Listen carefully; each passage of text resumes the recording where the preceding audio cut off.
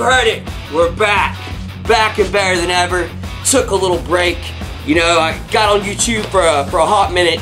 Kind of got over YouTube because I was like, you know, I usually don't get along too well with community guidelines and standards. So why put all the emphasis and work into doing this and then just have them demonetize the whole channel? But you know what? I thought about it. All I've heard every week from fans is, why are you not making videos? Why are you not making videos? When are you coming back to YouTube? So you know what? This isn't about me.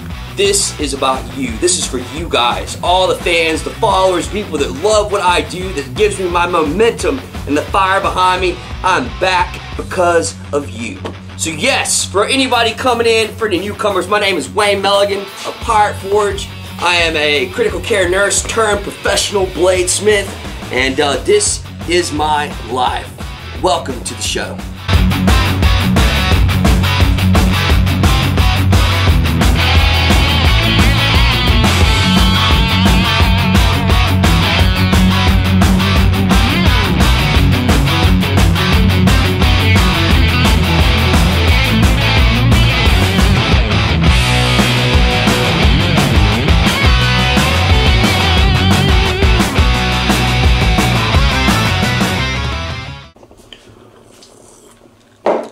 Let's not waste time with small talk. Let's get into this new build. What are we gonna build? What's gonna be the first adventure of this time around? Let's go. Come back here with me and I'm gonna show you what we're gonna make.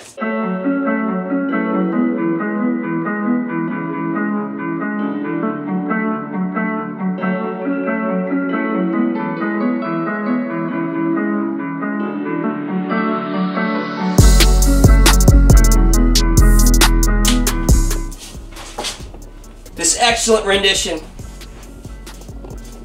This is it. You guys know what this looks like. That is a battle axe. The battle axe to end all battle axes is what I'm making. So this is the rough sketch of it. What I want to do. Damascus, we call this a bit. Each blade side is called a bit of the axe. So this whole axe is actually just the head part is going to be 4 pieces. It's going to be a 2-piece eye that's going to be riveted into each bit. This thing's going to be so big, even with my big even heat kiln out there and this new forge, which I'm about to show you, still maxing that out, I still got to make 2 pieces because I want this whole thing to be about this size right here. So anyways, surprise, this is what I'm making, this is what we're doing. Let's go out here, run you guys through the motions of what I do. I always like to draw out my new build in like a pretty special way just to get a little bit of dimensions down. Also, I want to show you that new forge that I got because it's pretty awesome. And yeah, so that's it. Let's do it.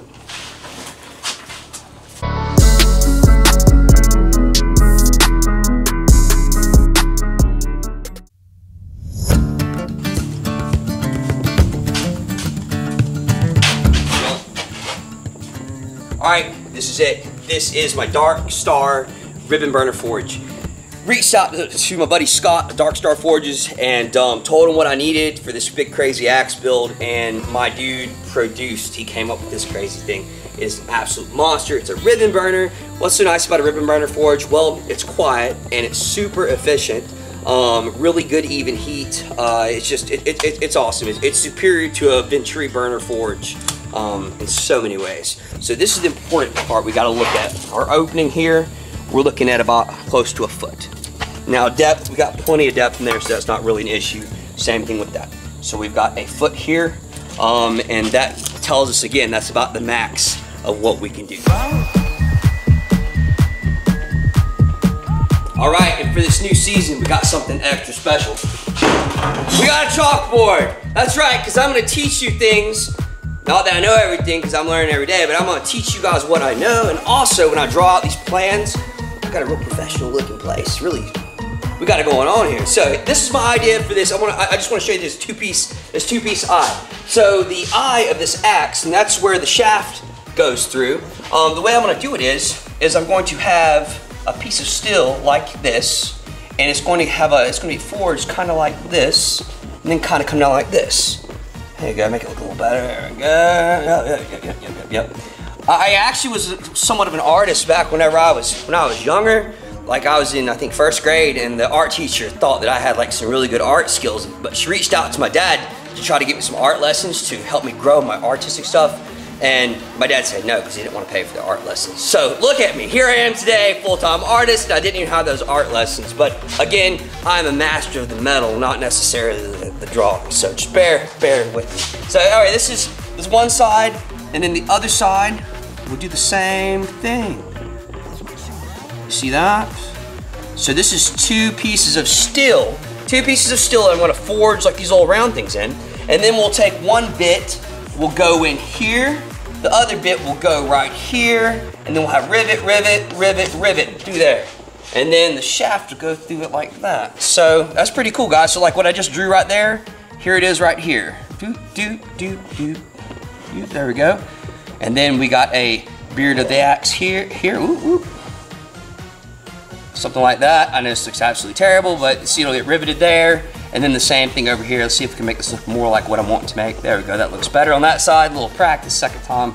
Did better, say rivet, rivet. And see, there'll be another plate on this back side. And then the shaft will come up through here.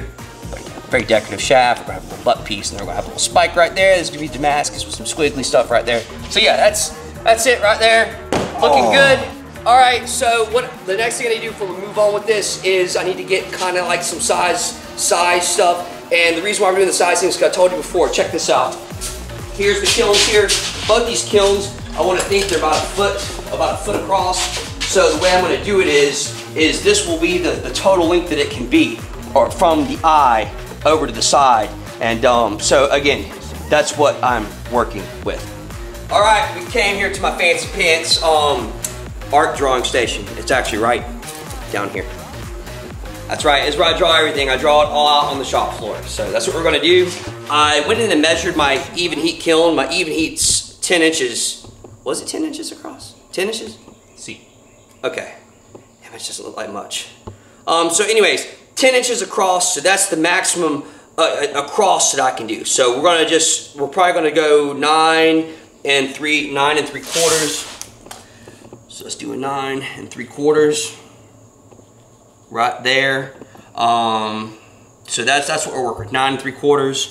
And then I'm going to say the eye probably about that big right there. Let's see. Let's give the eye 6 inches. Again, it's not perfect, but we're just getting an idea.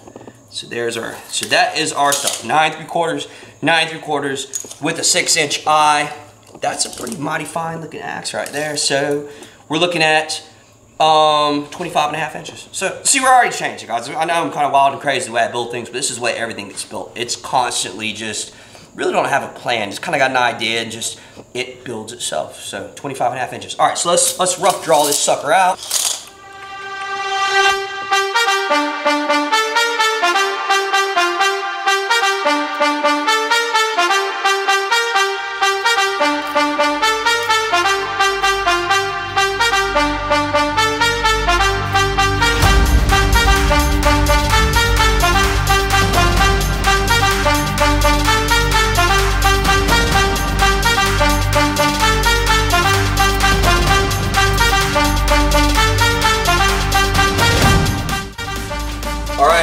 So I did it, you're about to see it, it looks god-awful, but this right here will give me a little bit better size reference.